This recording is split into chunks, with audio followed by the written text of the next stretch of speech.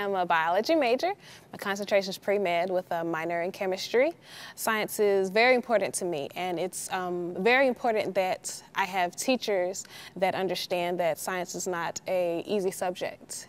And here at Elizabeth City State, the department does a very good job in taking care of its science students.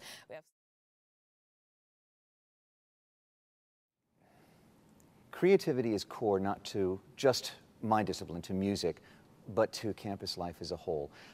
Take my classes, for example. In music theory, there's a lot of math involved in that course, and that's daunting to some of our students. But every semester, my students write an original composition that they perform in a recital in front of the public. They have to work creatively. They have to think outside the box. And in fact, in theory, I like to think of the fact that I'm not exactly sure where that box even is, because the answer is rarely there. So the creative arts that we practice in our classes lead to creative thinking in every discipline. I'm a business major, and being that ECSU has one of the top business programs in the state, I definitely had to go with it. And I've always been a businessman since I was a little kid, and selling candy and everything else that I didn't have a use for. And the business program has definitely done me justice here at ECSU.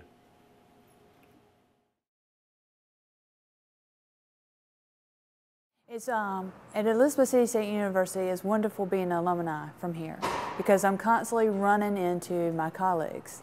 And every day I correspond to at least one or two of them just to touch base with what's going on. You know, I have a question, a concern, because as educators we all have the same common goal, and most of my friends that graduated from here are also teachers in one profession or another. Some are principals.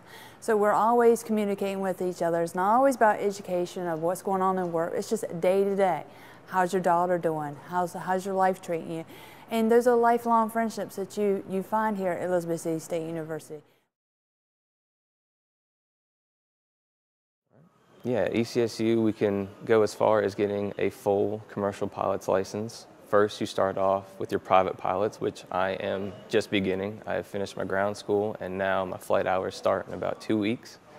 I'm very excited to get in the air. You move on from that to your instrument ratings, which means you can fly through clouds, weather, and then you move on to cross country, your 2-engine airplanes, and then finally commercial.